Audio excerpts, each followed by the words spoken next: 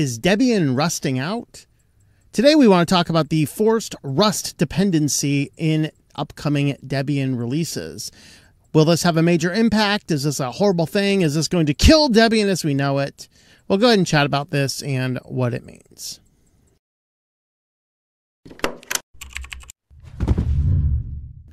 Welcome back to Switch to Linux. If you like this type of content, please subscribe to the channel if you've not already done so. Leave us a like and a comment down below. And today we do want to talk about the upcoming controversy from Debian, which first was announced in just on the November 1st here.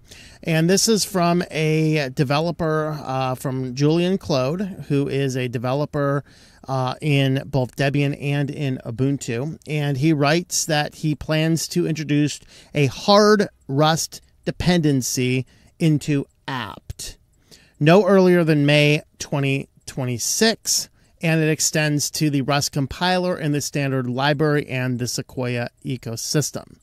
So effectively, his approach here would say that we need more memory-safe coding inside of applications which are parsing these important applications, DEBs, Rs, TARs, HTTP signature verifications. So it's a noble pursuit, but he says if you maintain a port without a working Rust toolchain, please ensure it has one within the next 6 months, or the port will be sunset. So it's important for the project as a whole to be able to move forward and to rely on modern tools and technologies and not be held back trying to shoehorn modern software into retro computing devices. And that really is the controversy about it. And there's been some discussion back and forth.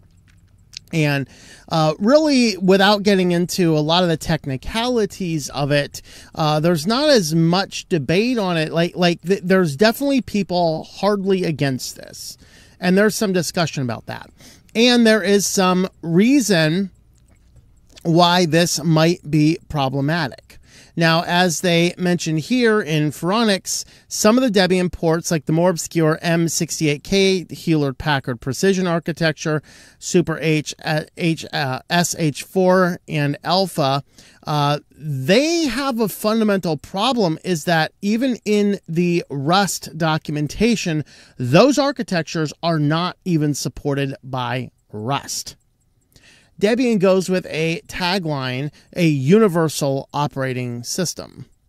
And now the universal operating system wants to implement a hard dependency to several architectures that it currently supports that the dependency itself does not at all support. That is really what is at the fundamental question. Now, is this, however, a bunch of virtue signaling, or is this let's go ahead and move on? There are some fundamental questions about it. Of course, it's Foss covered this as well. Not a lot of new information here. Everyone is basically just recording articles based upon the original release. It's actually the Register article, I think, that had some of the best information in it. So we will lean on this one here. Again, they do quote his entire message, as we just said. There is a clarifying message. He says Rust is already a hard requirement on all Debian release architectures and ports except for these four that he mentions.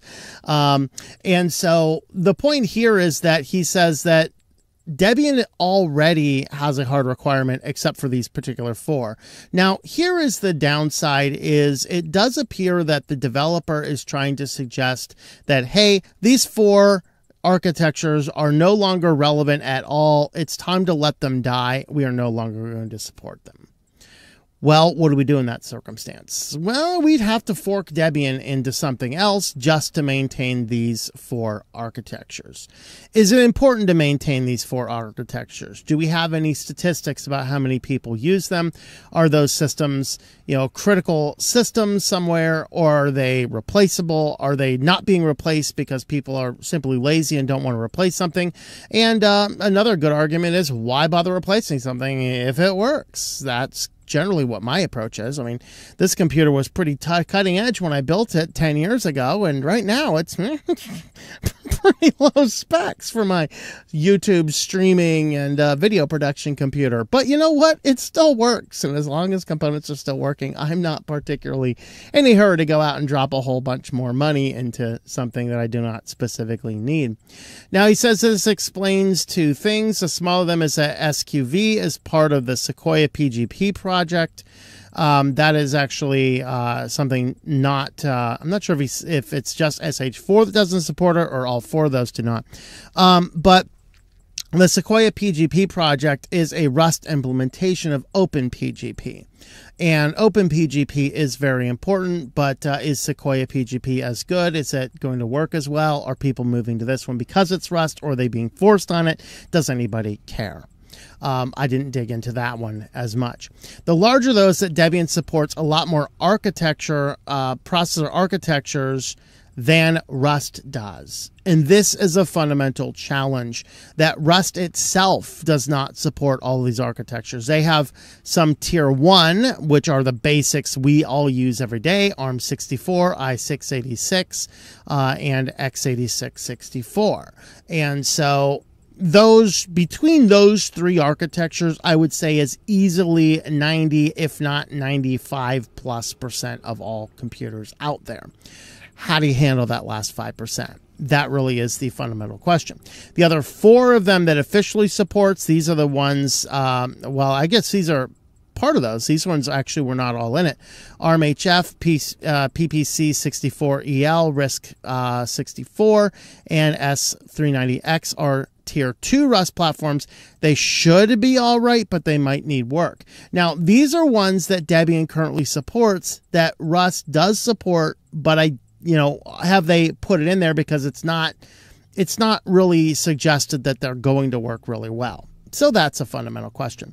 This leaves 11 unofficial but supported platforms that are not high-class Rust citizens. Debian ports for these ones we mentioned earlier. There's actually a bunch of them there.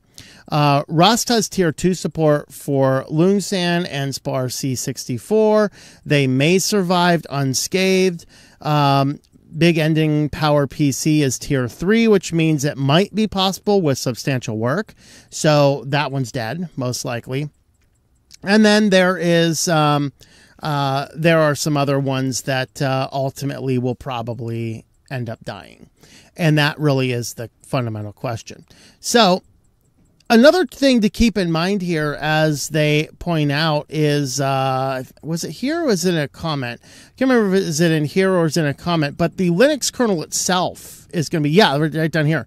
The Linux kernel itself is going to be losing support for 32-bit. So maybe it's a moot point, or any of those not 32-bit, that those will be dropped by the Linux kernel soon anyway. So I think what's going on here, if I have my guess, having read all of these articles, considered what's going on, we do know this, that Rust implementation itself has become, for some weird reason, a political push.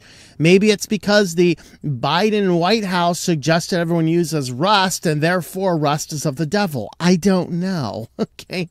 I've chosen long ago, while having a high aptitude for computer programming, I chose not to go into computer programming.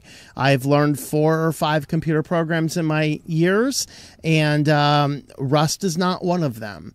I do know that while it's hailed as the golden child of solving several bugs, it also introduces a lot of major bugs, like that whole Ubuntu 25.10 can't upgrade to that thing without trashing your computer. That was Rust. So Rust is not this bulletproof system. It just seems to solve the memory problems better than C. But if you're a competent programmer, you won't have many memory problems in C. So there's always that. So is Rust just a programming language for our modern age of people who lack competency that our future generations, or our past generations have had? Or is this something else? Are people mad about it just because it's Rust, and Rust is closely associated with Wayland and the whole group over there, causing a political rife, which is stupid. We shouldn't be doing that. We should be looking at this going, you know what? As long as the systems work, we should be fine. Is this, for me, a deal breaker for Debian? I personally don't think so. I am going to imagine that the Linux kernel support for those architectures might run out before Debian does, and we will still have a number of years left, because remember, this is Debian. Debian moves about as fast as a glacier. It is one of the earliest Linux families we have, and we just released 13. Okay, that's how slow this thing moves. And so looking at the support, Bullseye support, this was released 4 years ago in 2021 when we were all locked down, you know, and it is still supported until August of 2026, which is 10 months away. That's a long time.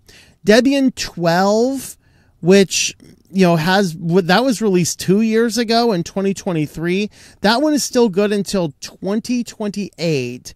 And the current one released, Trixie 13, just released 3 months ago. This will be going along until computers, until nobody owns anything anymore. So here's actually the chart. I apologize, I thought I had that on the screen. But Trixie here has, this will end support in June 30th of 2023, and by then we will own nothing and be happy. So what does it matter? We will have entered interdissociated nirvana with utopia. No, in all seriousness though,